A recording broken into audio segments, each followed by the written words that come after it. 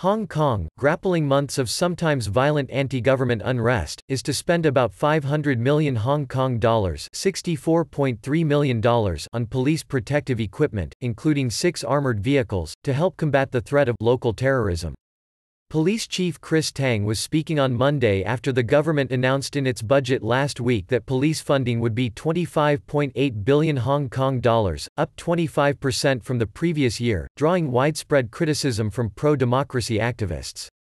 About 300 million Hong Kong dollars will be used to buy protective gear, and 200 million Hong Kong dollars will be used for special equipment, including replacing 6 armored vehicles and buying more water cannon. The figure includes a planned upgrade in protective gear of 10,000 Hong Kong dollars for each of its 28,000 frontline officers.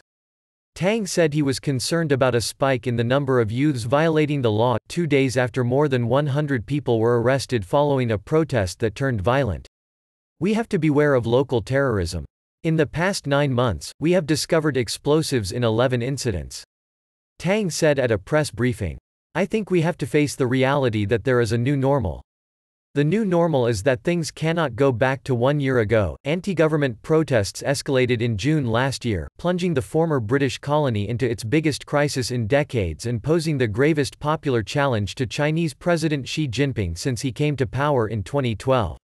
The city had seen a relative lull in violence until black-clad protesters, some armed with petrol bombs, returned to the streets on Saturday in some of the worst clashes so far this year.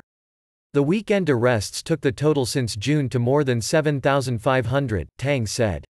Around 40% of those were students, of which 60% were from universities and 40% from secondary schools.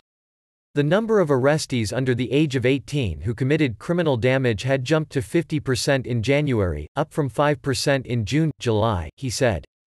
The situation of young people violating the law in relation to the anti-extradition bill is getting worse, Tang said, referring to the now scrapped law that triggered the protest which have evolved into a broader democracy movement.